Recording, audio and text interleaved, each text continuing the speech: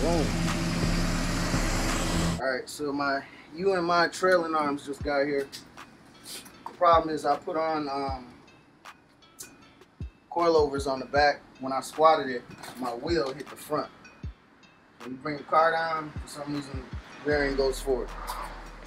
So, I'm not going to make a video of me installing them, but I'm going to show you what they look like. And I ordered them off eBay. They took like 4 months to get here, right? So I ordered some red ones. I got so frustrated with the whole situation after 2 months, I canceled it. Got my money back for the red ones. Ordered some black ones, which I thought were coming from a different company. That took another 3 months. For whatever reason,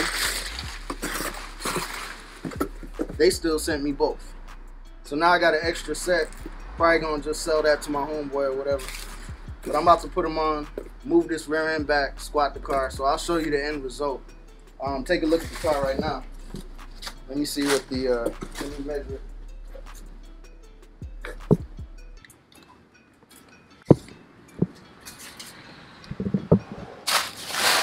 So right now, from the ground, we're at 19.5 inches where that skirt is.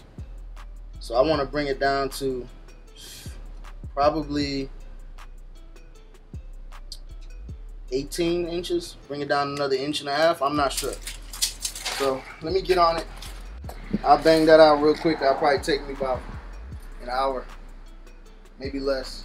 And then I'll show you what it's at the end of the video. Now I'm trying to figure out what color I want, black or red.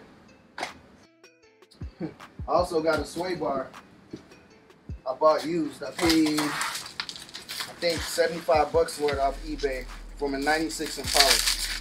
I went and had it powder coated gold to match the wheels. So I might just go with the black. I should have had it powder coated red or had it powder coated black, but had it done gold. So anyway, we'll see how it turns out in a minute. Alright, so this is the new one.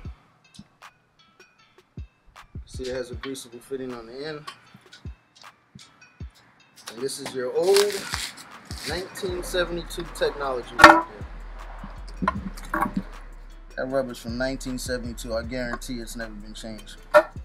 Alright, so we're going to screw this out 1 inch. We're going to get this 1 inch.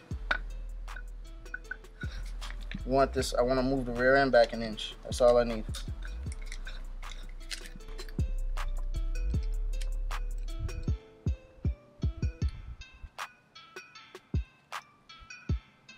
There, and right here to the 2. Oh, that's perfect. All right.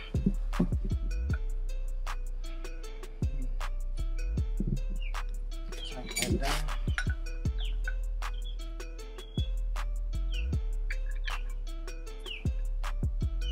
I want to do the same thing with the other side. They need to be exactly the same.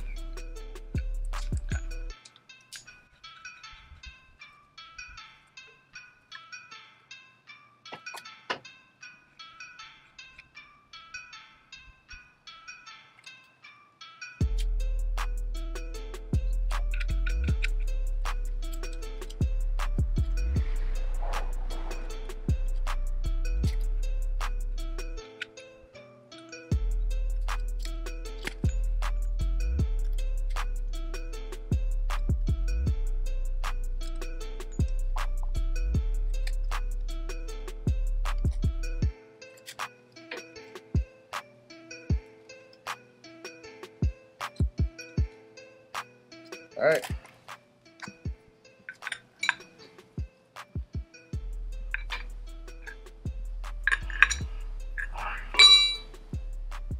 All right.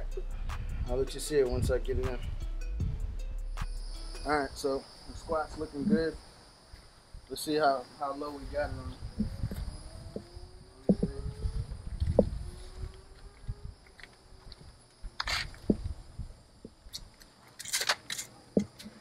So we got it at pretty much 16 and a half.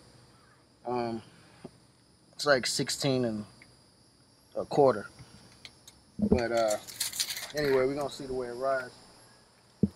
But I couldn't get my sway bar in. This sway bar is from the 96 Impala, and it was off just a little bit. It's too much in this way. So these both ends need to come out a little bit. So I'm gonna heat that up. I'm gonna work on that another day.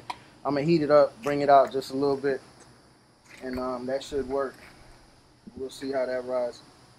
But hit that like button and subscribe. We just squatted the Donk the right way. I did it the cheap way before with the 96 Impala springs. That got me by for a little bit, but it didn't squat it as much and it didn't ride as good. So we got the QA1 coilovers in there, and we got the UMI Trailing Arms, and we got some more UMI Trailing Arms for the top. So right now we brought it back, but it kind of pitched the yoke down a little bit, which it shouldn't affect the way it rides too much. But when I put the UMI Trailing Arms on the top, it'll bring that yoke back up. So hit that like button, subscribe. I appreciate it.